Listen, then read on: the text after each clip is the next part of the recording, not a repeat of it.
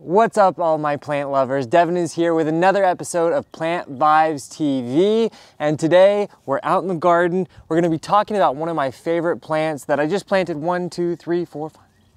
I planted about 10 of them just now. That would be Monarda, or bee balm. So bee balm, it's a member of the mint family, Lamiaceae. So we recognize that as being a plant that's generally quite easy to grow. Can be a little bit vigorous, but the bee balm is a very special plant. You know, I'm wearing my pollinator friendly shirt right here. Lists a bunch of different pollinator favorites.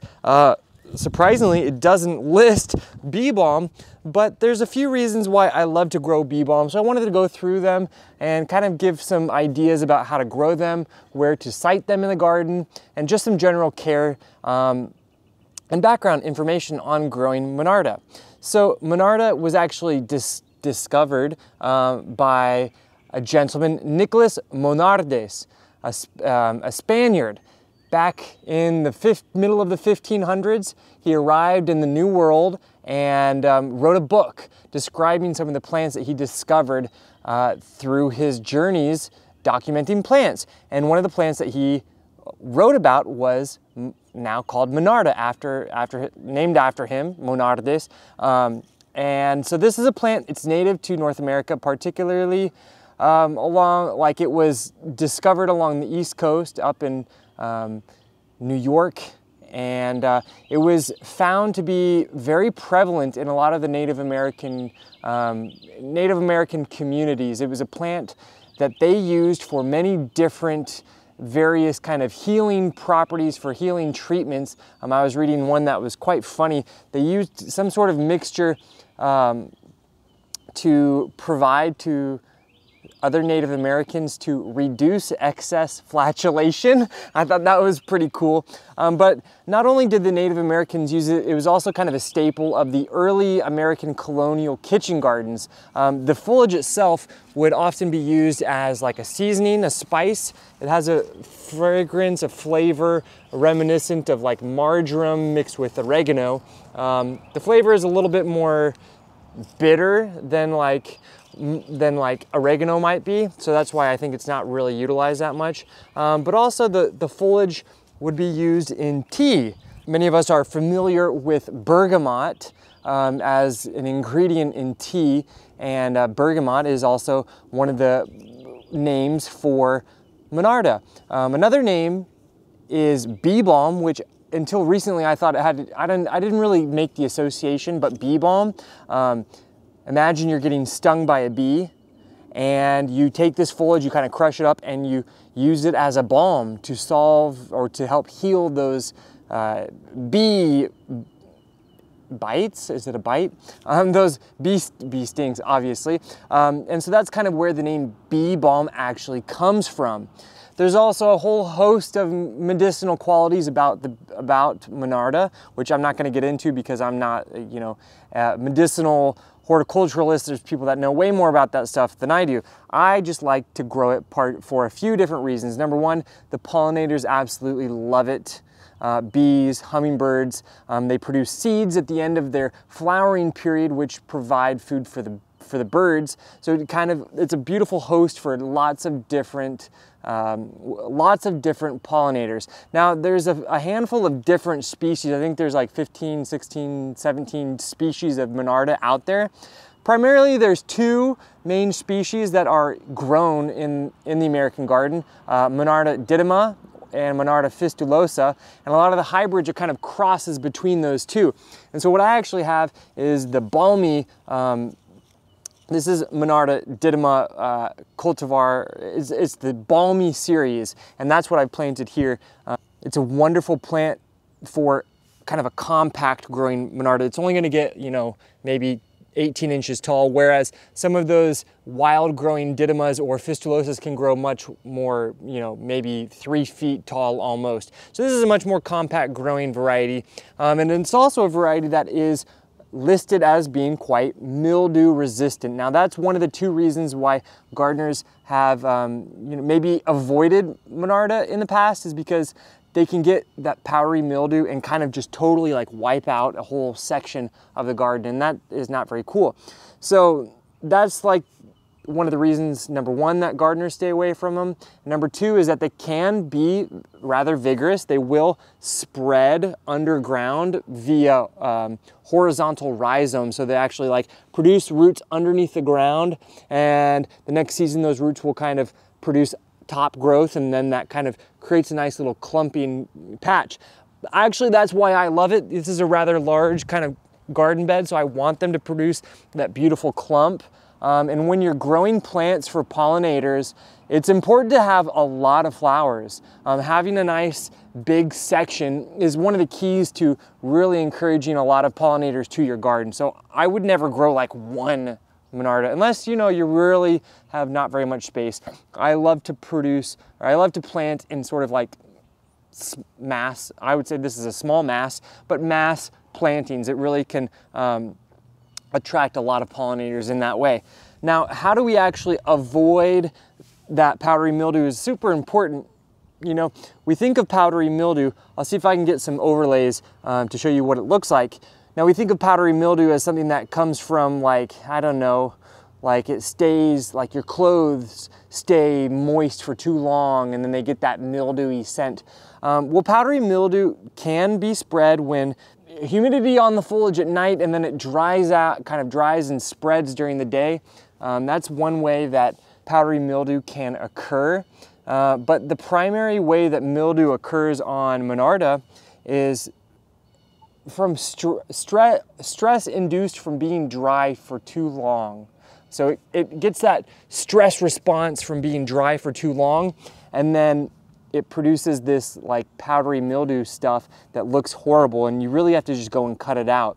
So the best way to avoid that is to really make sure that they stay pretty nice and moist, almost like all the time. You really don't want to give them long periods of time without moisture, particularly when they're in flowering mode, when they're starting to bud up.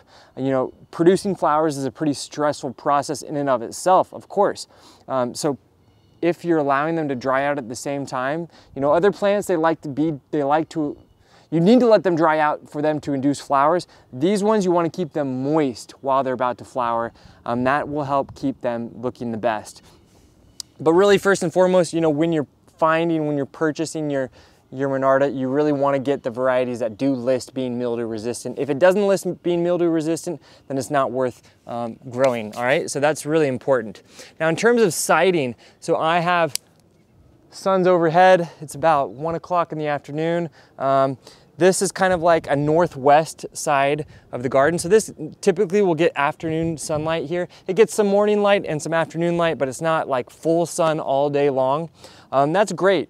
You can think of Monarda growing along the banks of a stream underneath the canopy of large trees, and that's kind of its native kind of situation. So trying to replicate that is a good idea. Somewhere where moisture can be available, whether that's you with the watering, which I hope not, or somewhere where maybe like water in my garden just kind of flows this direction. So it's a nice area for that.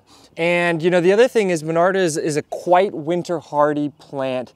I think zone 3 is winter hardy. They grow it up in Canada. So for most of us here in the United States, which I think is my primary viewership, this is pretty good for all of the northern. I would say like zone 7 to 3 is a good area.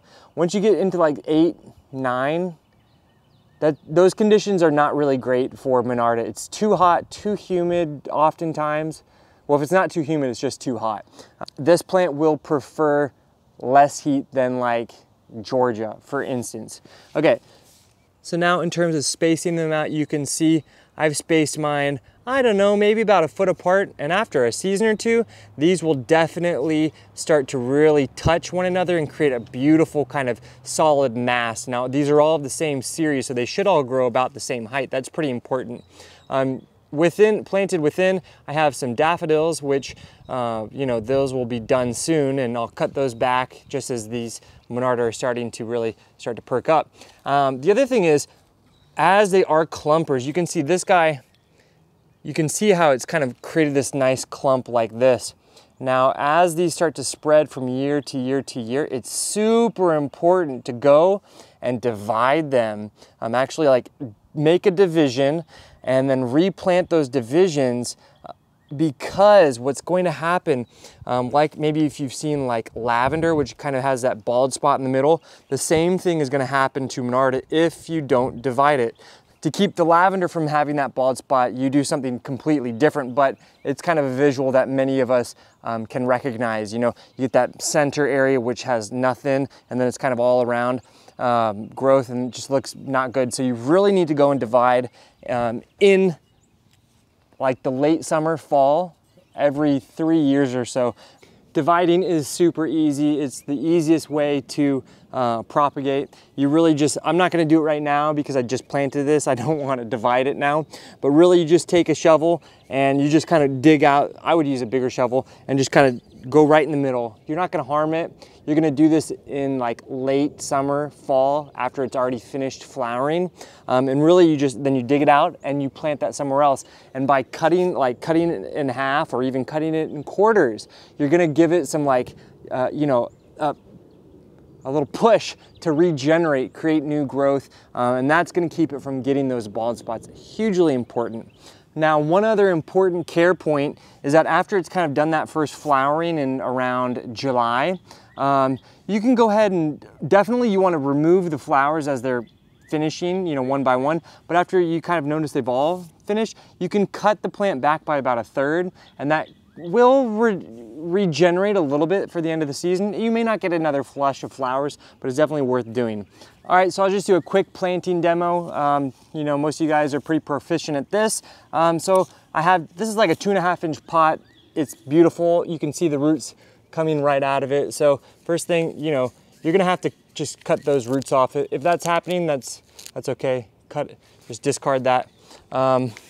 It's always, you know, really great to have plants that are well rooted when you're potting them up, because it's going to help them. You know, they're in this state of mind, state of growth where they're really like ready to keep growing. So if you pop it out and you don't have a lot of good root formation, maybe leave it in the container, let it continue to grow in that container until it's really filled out that pot. That's just kind of an easy tip to get the best kind of like transplantation into your garden bed. Then of course, oh, this guy looks like he's broken, so I'm gonna just shank him off. That's okay. Maybe I'll make some tea with it. And then always break up the roots just like this. Super easy. And then just, you know, I like to kind of just brush if you have mulch, kind of brush that aside, because then we're gonna reuse that mulch, of course. Brush it aside till you get to like the soil. Just make a nice little well. Plop it in. Use your hands. I don't know. I like to wear gloves. I forgot my gloves. And it rained pretty hard yesterday, so this soil is nice and moist. I'm not even gonna water it in. If your soil is dry, give it a nice deep watering. Then we have that mulch over here. We just kind of brush it back. If there's any like lower leaves that are touching the mulch, you can go ahead and just kind of get rid of those. It's okay. And voila. Well, I hope you found that video insightful, give you some inspiration to maybe add some Monarda, bee balm, or wild bergamot to your garden beds. It's a great plant. Pollinators love them. I love them. You know, it's full of beauty. Flowers for a good long time in the middle of summertime. Definitely a plant worth considering. If you have any further questions, make sure to leave a comment below. I'll definitely respond to it. If you have any other experiences, any other topics that you would like for me to cover, leave a comment below for those as well. As you know, we post longer form videos like this every Sunday morning and shorter form videos throughout the week. Anyways, I will catch you guys soon. Happy gardening. Ciao.